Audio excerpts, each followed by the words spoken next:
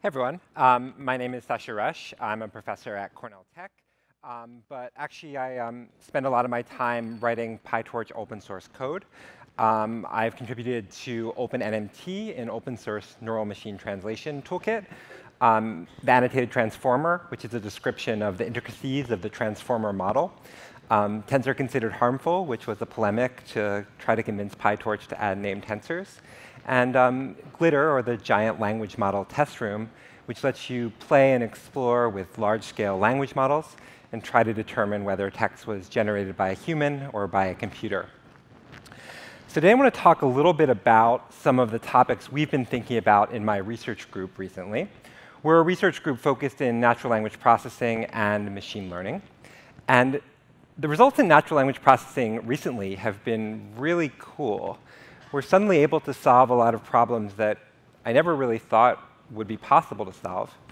And a lot of the reason we're able to do that is by these giant pre-trained black box models. And if you're a user using one of these models, you can take some input, pass it through this black box, and almost automatically get state-of-the-art results on most tasks. But really, that's the main mode of interaction with these models.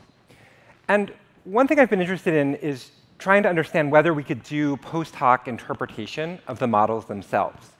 If we're a user, can we build tools to look into the model and understand maybe what decisions it made and why it made them for a given input? And my group has worked very closely with experts in visualization to build tools like LSTM-Viz to allow you to dive into a model and understand what the different structures of that model were. And while these tools have been, I think, really useful from a pedagogical point of view, they haven't really gotten at the main kind of underlying question of trying to understand what a model is doing. So in recent years, we've been looking at a different paradigm, which is to really think about model inference from the ground up.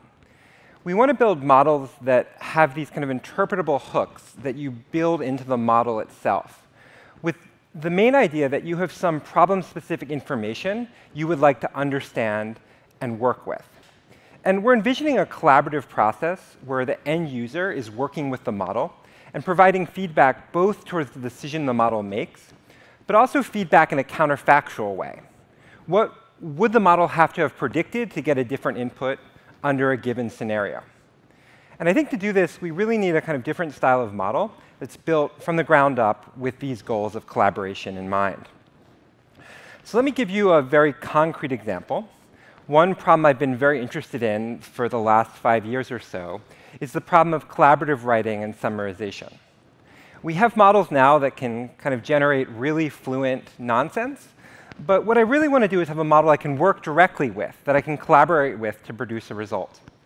So one data set we've played with is a data set of basketball box scores paired with long-form descriptions of what happened in each game. You can take this data and train some model on it. It will produce some output, and it's pretty good, maybe 80% right. But in practice, 80% right is not that useful. We need to get to high-precision modeling, and we want a model that can interact with a human. Can I, say, maybe talk about something else or express it in a different way? Can I work with how the model uses information in a long-form summarization? And can I kind of deal with the internal structures of the model themselves in a way that makes sense to a human user?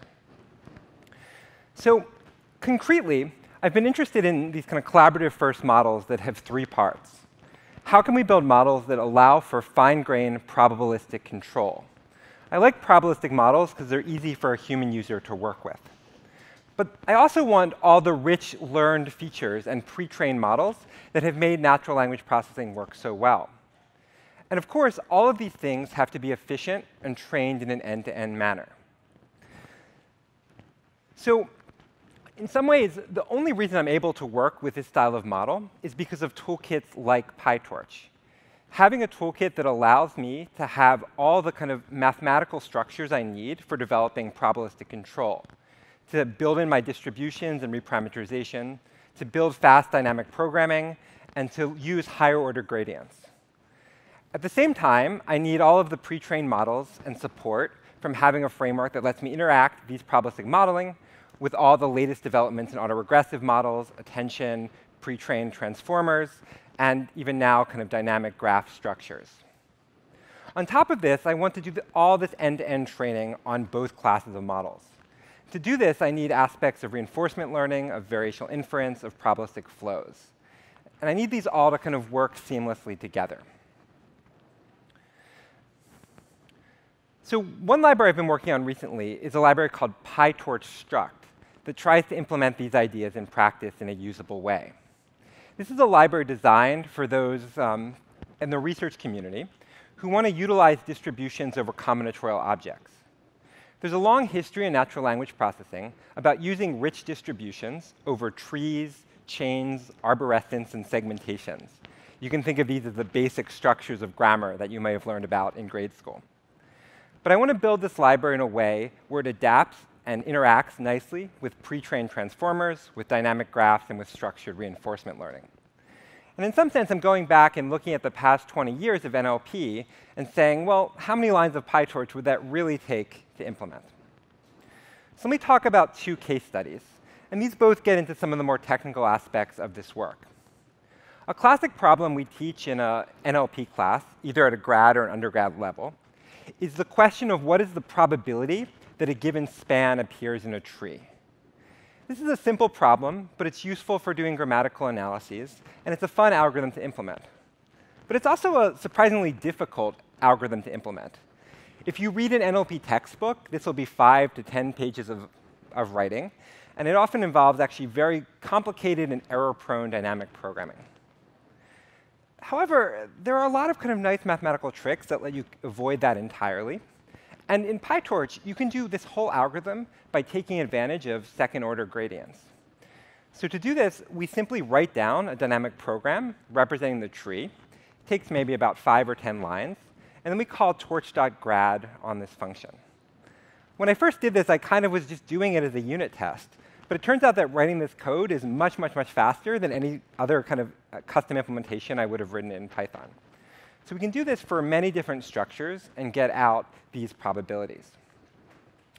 But there are many other things you need if you want to build a modern reinforcement learning or variational autoencoder algorithm on top of trees. You need to compute the argmax tree. You need to compute entropy. You need to be able to compute samples. But all of these structures can be used by just modularizing the algorithm I showed in the previous slide. If we override the meaning of sum and multiplication, the same code before can be used to compute all these quantities. Furthermore, if we give ourselves the ability to override gradients and instead return samples or subgradients, all these calculations can be computed efficiently using the same code. So this library was simply an implementation of these core ideas, taking advantage of kind of the more advanced features of PyTorch. And in practice, you can go and build some fun algorithms just by putting these together. So the final example, this is a data set known as LISTOPS. The goal of the data set is to take a tokenized mathematical expression and try to evaluate that expression using only a neural network. It turns out that if you use an LSTM or a transformer and try to use it to evaluate this expression, it won't get it right a lot of the time. It learns some tree structure, but not the correct one. And it certainly doesn't generalize to longer expressions. So in the literature, the way people have done this is they first try to learn the tree, learn the syntax, and then use that tree structure to compute the output. But to do this, it requires all the operations I described before. To sample a tree, we need to also compute its entropy, compute an argmax, compute its marginals. To compute the deep model, we need a dynamic graph network, here a tree LSTM, using the DGL library. Furthermore, to put this all together, we run RL, policy gradient, and we need to use advanced baselines, which often require computing other information about the tree structure. But in practice, we can put these all together in a couple lines of code, and we can produce this structure on the right, where you can see the model trying to learn a discrete tree and then use that tree to produce its output. Here, the red dots represent where it had an incorrect tree, and the white where it was correct. This is the code.